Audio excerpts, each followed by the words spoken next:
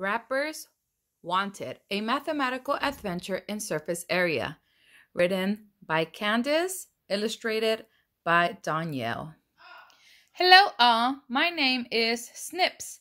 Snips Cleaver to be exact. I want to tell you how one simple challenge led to a great mathematical discovery way up here at the North Pole about 400 or 500 years ago. It all started when Conductor Colton stepped off the Glacier Express and challenged Santa and his elves to join the movement called The North Pole is Going Green. I recall. Yep, Santa challenged each of his departments to reduce the amount of materials used and make better use of our resources.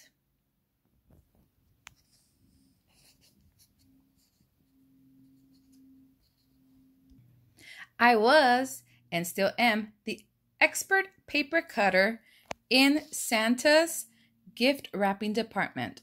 I wanted to hire the most efficient gift wrapper, so I charged my department to find a way to conserve paper. I held job interviews and required each potential wrapper to submit an order form requesting the exact amount of paper needed to wrap the following present. Each of the elves eagerly began taking measurements. Some used rulers, some measuring tapes, and some used a magical string. It was all so exciting.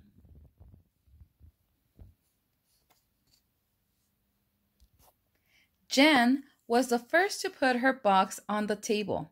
She knew she needed to use the dimensions of the box. She multiplied 16 by 10 by 2 and figured she needed 320 square inches of wrapping paper to cover the present.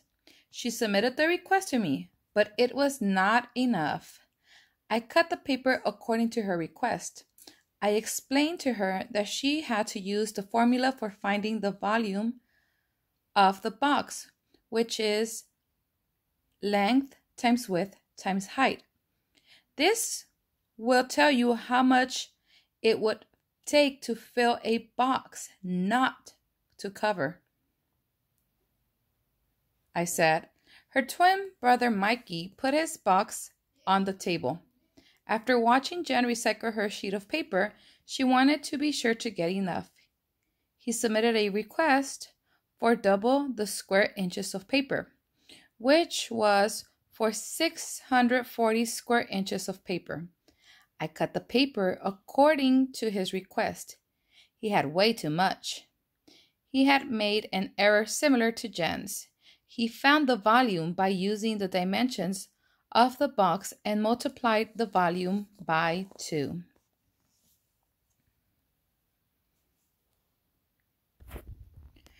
Robbie Rumbus was next to submit his request. He wanted 160 square inches of paper. I cut the paper according to his request. As soon as Robbie saw the paper, he knew he made an error.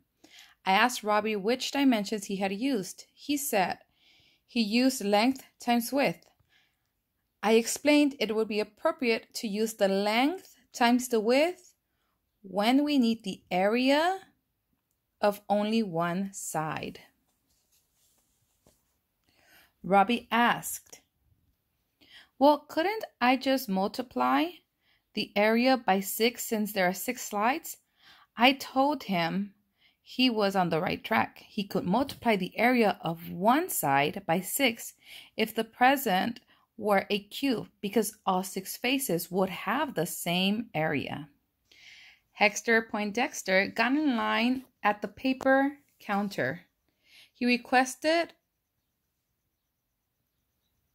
212 square inches of paper. I cut the paper according to his request. Hex went to his table and began wrapping. When Hexter tried to wrap his presents, he looked a bit confused. Snips, I don't understand.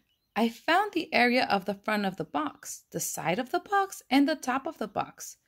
Why don't I have enough paper to wrap the present? Hex inquired. Hex, you are half right, I said with a smile.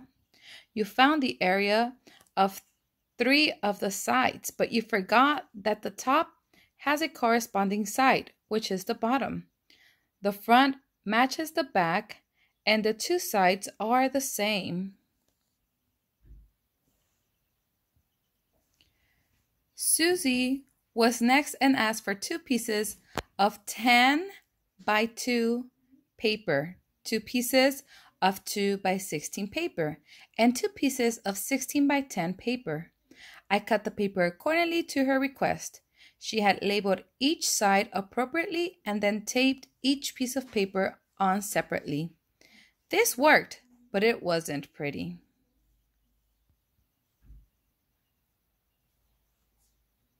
Sir Fizz, who was originally from England, was the next elf to submit a request.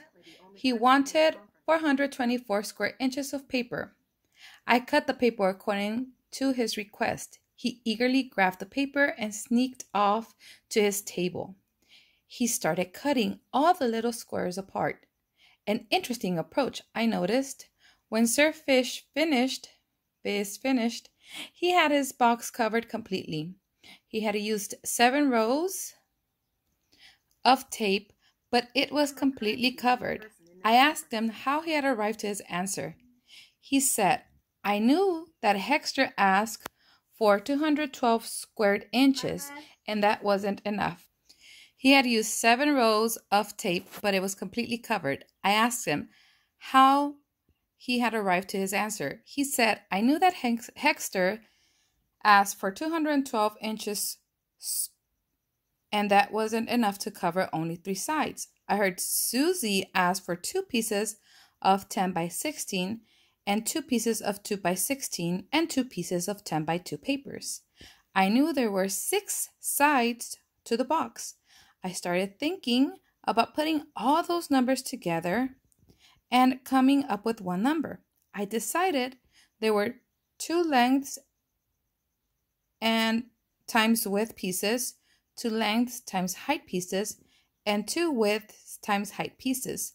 I came up with this formula: 2 LW plus 2 LH plus 2 WH. When I solved this formula, I came up with 424 square inches. What do you think? Sir Fizz asked. I thought it was simply marvelous. I examined the package and determined it was completely covered by paper with no excess. I gave Sir Fizz a nod of approval, and he placed his present on the table for all to see.